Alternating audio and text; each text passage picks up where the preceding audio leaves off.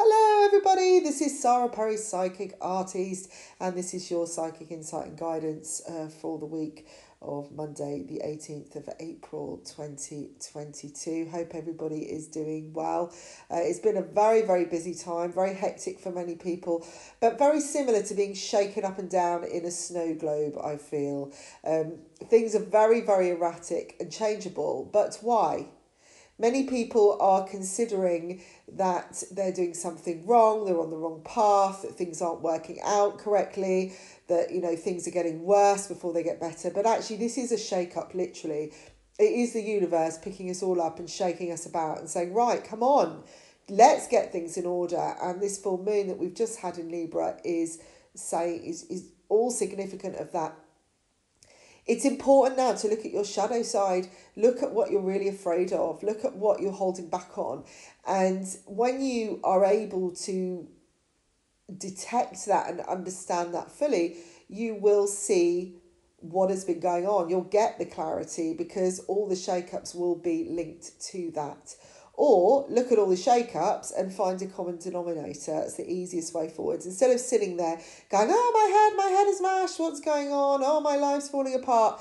Many people are kind of still questioning directions, but we have to be pushed into that direction often because, if you don't know where you're meant to be going and you're asking the universe for help and for something to manifest, well, just trust that that's going on. Start opening your eyes wider than they've ever been before and look back to around October the 6th of what was going on there.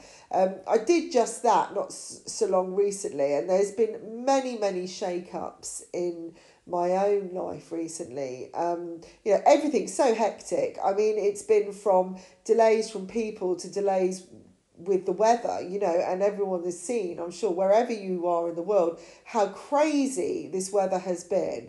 It's been the coldest here in Spain probably than it has been for a long time. And, I've had different things happening one after another. And just when I get one thing sorted, something else crops up. And it's like, I feel like my guides are saying, right, we've sorted that, right, that's in the bag, let's get on with the next one. It's like we've got this short time limit until, until something starts, like there's a refresh, a reset in the world. Now, we are coming into Mercury retrograde. Oh my God, I can hear you all saying. However, it's all been a little bit retrograde anyway, hasn't it? It's been very similar energy. Imagine you are nervous and you are, your heart, your stomach is fluttering, you've got butterflies, everything like that. Depending on your mindset, you will see that as a fearful or a positive thing. But ultimately, it's the same feeling, all right? So it's very similar. This is proof that it really matters less whether something is in retrograde or it's going at 100 miles an hour. Things are still out of sync. We've been so used to all the planets being upside down, roundabout, and in someone else's pocket, and that suddenly everything was moving forwards at such a great pace. It was too fast, but all these hold-ups, and now it's all too fast. It's just gone from one extreme, it's like out of the fry pan into the fire kind of thing. Well, we're now coming back into retrogrades, and this is going to be a time, again, to go inward. When everything is going fast, we're all looking outwards, so we're probably looking at everyone else and what they're doing rather than looking at ourselves. But actually, that's the whole point with this. This is why the universe is coming in going, come on, don't forget this. Let's get on with this. Now, as an example, like I said, my life has been very, very hectic, and I just had a recent experience where I was really the last few months really wanting to just get some work done. I had 3 big jobs on, all outside work, and one had a deadline and the others I would have liked to have completed, but they all kind of came at once. And I was doing my best to plan, to organise going to do these paintings because I work in other places. Obviously, I do online stuff as well. And the weather just hit. And every time I had a free space, the weather changed. And finally, I had like a few days left to get this last piece of work in. And at the same time, just as I had one more visit to go and finish this particular mural, and we'd had all this bad weather, and the place, I mean, Spain, or where I am, is most of the buildings are beautiful white. They're beautiful whitewashed things, and this sandstorm came as it did in England as well as it did here, and it's just turned everything kind of dirty and orange. And so everyone's come back to their holiday homes, and I was painting this place in a holiday home, and they're all washing down the walls. And just as I've done this beautiful piece in the sunshine, I was quite pleased. I thought, I've got one more visit and it's done. I've got 2 days and they come back, bomb, right? And then somebody decides to jet wash their terrace. And I had a message saying, oh my goodness, they've jet washed the top terrace and all this mud has come down. I was thinking, you are joking. Does that mean this mural has been, ruined? Well, weirdly, it was completely protected. And that was my confirmation. However much mess everyone else had, that was confirmation that was how it was meant to be. The timing was perfect. I went in the next day, bomb, finished, did it. And then I was like, yeah. Minutes later, I get a phone call about the venue I'm dealing with my art classes, which is a general thing. It's a general income. Now they've decided to change things up and charge masses of money, and it's like, really? So it's like one thing after another. We've had car issues, puppy issues, all this stuff.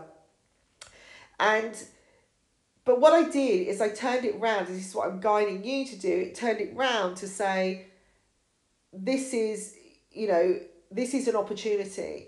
I was asking for change. I was asking for constant. I was asking for something that had continuity, that I could rely on. And the only way to have that would be to have complete control and to bring back the power, take it back inside me and say, this is my project. These are my classes. I'm the person that runs this. I've been giving out too much energy. Everybody's got to say, because that's what was happening as well. Everyone was kind of putting their opinions in at me everywhere as well. It's very, very distracting and distorted.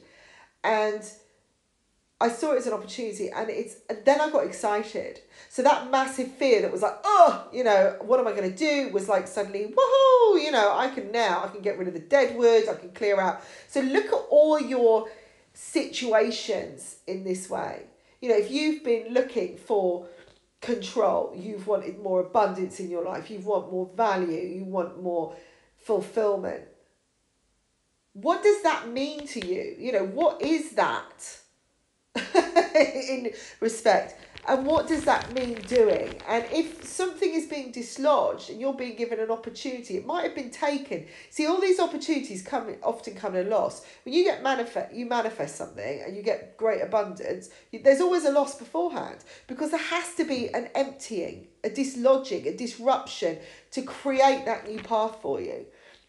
If you've got thousands of clothes in your closet, and you're saying, I need to clear, you're hoarding and you're holding on, and you want to, feel good about yourself, you want a fresh style, well, get rid of the old styles. Don't hold on to these clothes that you think, I'll fit into that one day, or that'll be good for that. Think about now. That's another thing that became very obvious. This tiniest plan that I made was disrupted. It was like, just let go of it. Let go of everything. This full moon has been about letting go. Let go of your fear. If you're holding on to money worries, if you're holding on, you've got abandonment issues, if you've got guilt, look at all those issues, those shadow sides of your nature. Because then you will start being the master of your own plan. So much of what has been going on, and so many people that I've spoken to, it's become very apparent that people don't trust their own decisions. Even myself, reorganising classes and structures and that, this still comes to a point I go, because what's happening is now the other venue's coming in saying, well, we could consider this. It's like, no, I made up my mind, because my gut is saying, don't go back, whatever they offer, you're free now. You can do this all on your own back. You can, what I've done is now I'm not going to do 2 days a week, I'm going to do 1 day a week, because I had no free time, right? Hence why I haven't been doing recordings. So the other part of my work has been held off because I've been so drawn in by doing, taken up with these things that should be easy. It should be easy and flowing, but lately it's become very difficult.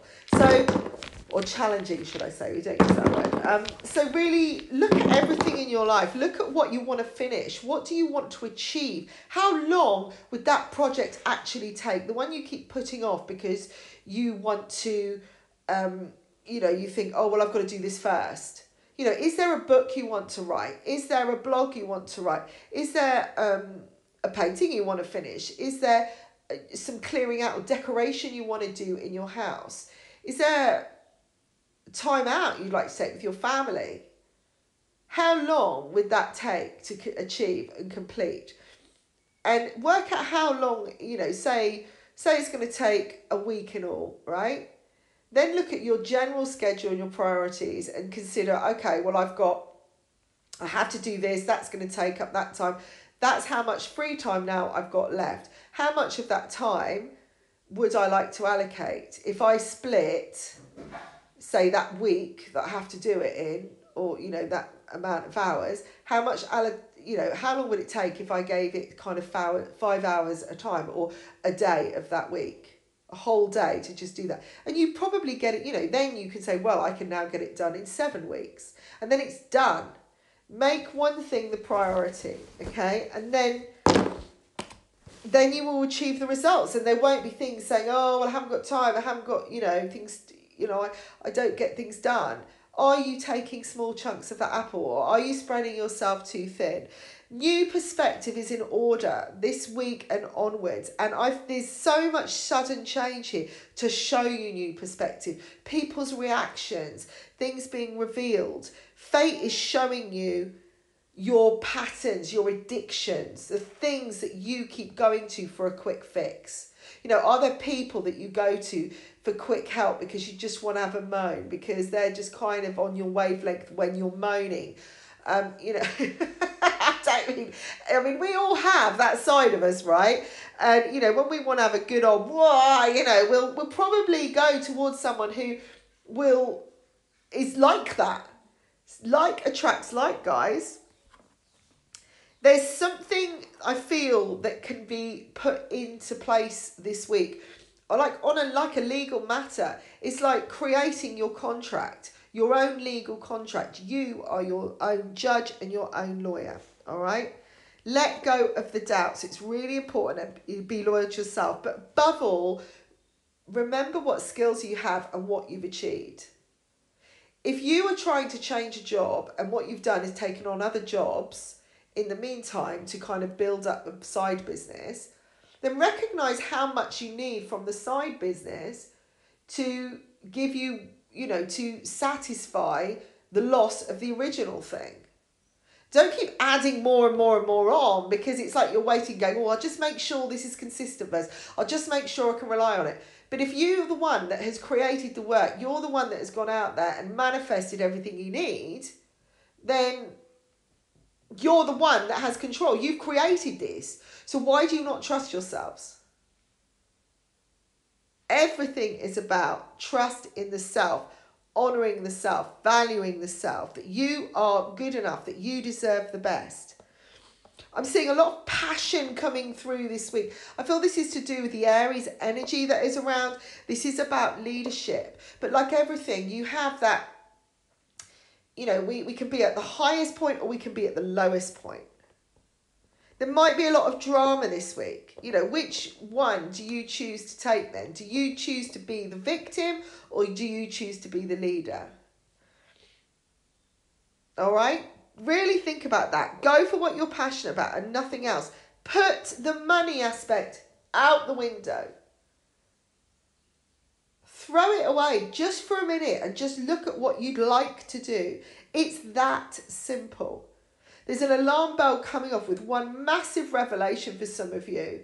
And I feel like this is about having peace, a peaceful new beginning. It's like, whoa, never saw that one coming. Or, oh my goodness, that was a bit of insight. Maybe it's a dream that's coming in, a guide that's coming in. And I'm seeing celebration where there's been a tug of war. Suddenly there's communication and understanding. I'm seeing, on a worldly scale, people meeting, bigwigs meeting, these kind of higher people at the top starting to have conversations to reconcile because everybody's being hit with this energy. It doesn't matter how high up the scale you are, high up the chain. Every single person. As I'm saying that, I've just got 911 numbers on my phone, just having a look. Every day, yesterday, I had double numbers every single hour virtually throughout the day. I was looking, every time I glanced at my phone, I saw the double numbers: 11, 11, 12, 12, 13, 13, 14, 14. If you are seeing these angel numbers regularly, then that is a sign that you are protected, that you are being guided. And if it's that regular, and it's been going on for weeks now, and I know with a few other people it's been happening the same, be aware of it. Be aware of that's the angels saying it's okay. We've got your back. We're going to be there for you. All right? It's all going to be okay. Just keep doing what you love. Trust yourself. Honor yourself enough, because when you do that, you will get the best. Emotionally, there could be some big choices to make here, and I'm seeing some people getting quite low about it because it isn't easy. But once you do it and you move, you're going to move fast. There's a lot of, I'm just seeing lots of phone calls, back and forth, decisions to be made as well coming in. There are some lovely rewards though as well. And I'm seeing issues around the home where new patterns can be formed by, again, thinking about leadership, what's good for you. Some jealousy is going to come out. Really, if you're doing well, you're going to really see some signs of jealousy here. Okay, and realise that's what's been holding you back. Because the people or, the individuals who may have been jealous have actually been wanting you to hold back, to delay. But they do it in a possessive way, a positive way, a flattering way, to get you to trust, to hold, to feel good. Okay, watch it when you're asking for people's opinions, all right, and asking for help. Still remain, again, true to yourself. Going back to the week I've had, like I say, so many things have come up. The other lesson that I've learned was to try, this has been the biggest thing, is about trusting my own instincts, right? I actually came up against someone where I said, no, but my instincts are saying this, and the other person went, well, mine is saying this, and I thought, but that's got nothing to do with you. Do you know what I mean? It was like, really, that's just your opinion. And it was all around my puppy training. And for some of you may know or may not know that I recently acquired one just before Christmas, and it was a very, very instinctive thing, very faithful. Just saw him and picked him up, gone, because he was a rescue. And, when things are tiny and small, they're a lot easier. And then this puppy's become bigger and bigger and bigger. And suddenly, longer legs and more temperamental and all this kind of thing. And I've done a dog behaviour course, and, I'm a healer, and I've done all these different things. And we hit a snag. We had a bit of a odd time, but it was when all the chaos was happening in my life. I was so stressed. My husband was stressed. I swear we were going to just split up. It got to that point. It's like, when you get a new baby in the family or a difficult teenager's happening, and it just, everyone's at each other's throats. You're all tired. No one's getting any sleep, And anyway, I had this experience. All it was literally somebody saying something which kind of was a little bit rude about my boy. But it kind of, because I was not really grounded and was really feeling stressed and tired, it upset me quite a bit. And somebody kind of went, oh, come on, don't worry about it. But this is what you've got to do. And they started giving me all these kind of information, this is what you should do. One of the options was put him in a cage. Now, I know that some people do puppy cage training and stuff like that, and we did that originally, but he was so distressed the first time I did it. I mean, it was so distressing, and I'm talking the most extreme of anxiety, that I stopped, because I knew it was going to cause him more harm. So I did different things, and he's absolutely okay with that. But she was like adamant, this is what you should do. And I said, I'm not putting my 6-month-old puppy back in a cage, because it will trigger all of those emotions again, and he will have exactly the same reaction. It's not going to make it any better. There has to be another way. Anyway, I got information, we did tests with the vets and everything just to check he was all right. But I finally went to a puppy class on Saturday, which was so amazing and so helpful. And I realised that all these opinions and all these things, because one of them was about food, which I listened to, which actually disrupted his digestion so much that, we were literally having wheeze every 10 minutes, and I didn't understand that, I'm like, but yeah, because I listened to someone else's opinion, because I wasn't trusting myself, because I was out of balance, I wasn't valuing that I was good enough, all of those things. I'm sure if there's any young mums out there, had a new baby, they feel exactly the same, and everyone's going, oh, you have to sleep, you've got to let them cry, and you've got to do this. We're all the same with emotional attributes. Well, most of us, we laugh, we cry, we do all of these things, we sleep, we eat.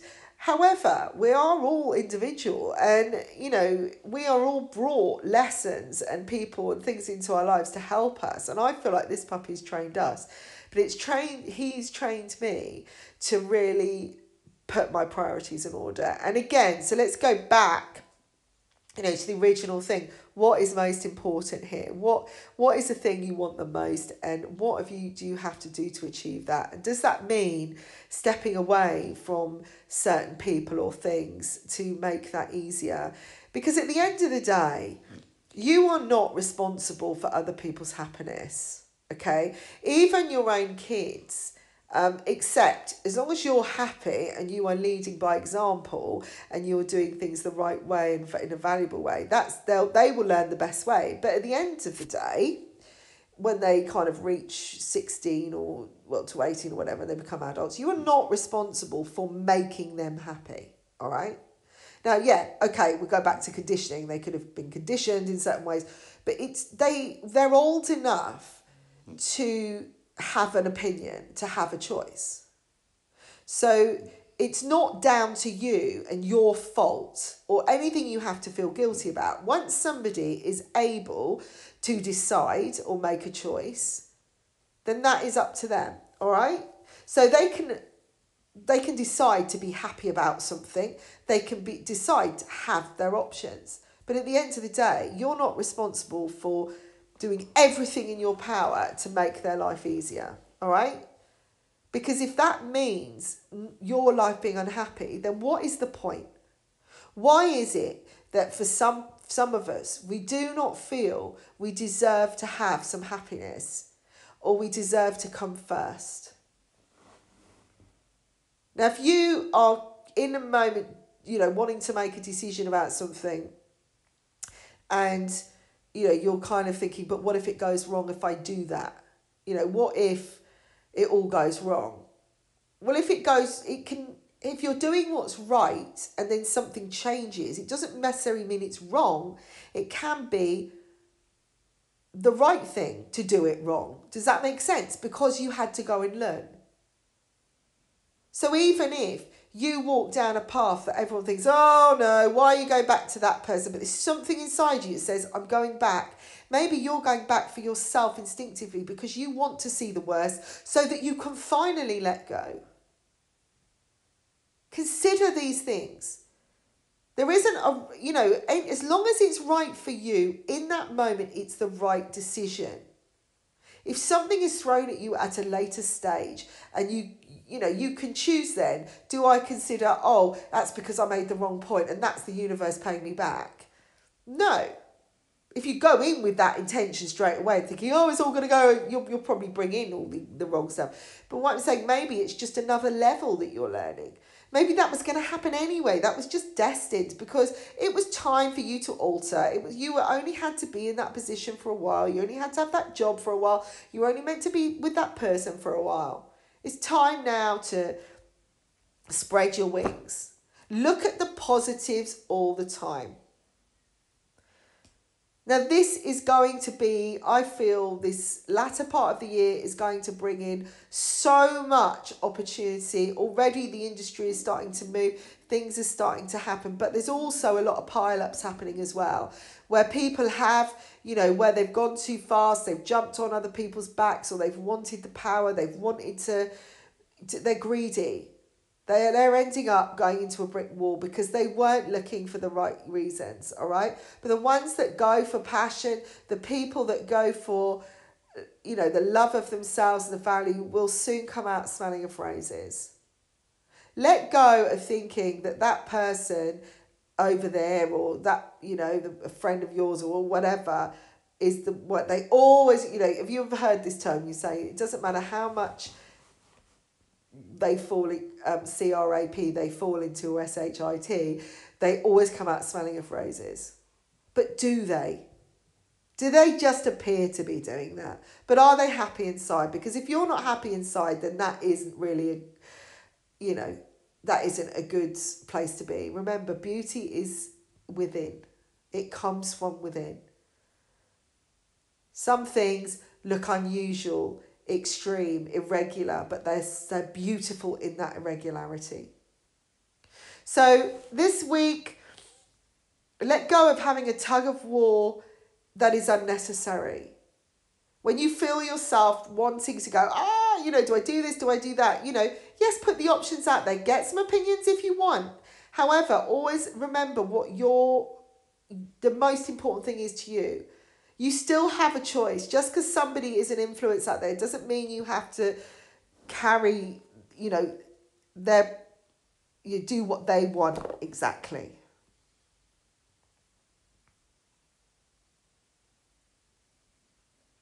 So I hope everybody is okay, has a wonderful week. If you'd like a private reading with me, then do go to my website, saraperrypsychic.com. Check out my artwork on saraperryartist.com. If you'd like a regular reading, there are good offers on the website. You can have a regular monthly reading. A lot of people are doing this as it keeps, brings guidance to them on a regular basis, and you can really focus on particular problems or issues. I wish you all the best, and I'll speak to you soon. Bye for now.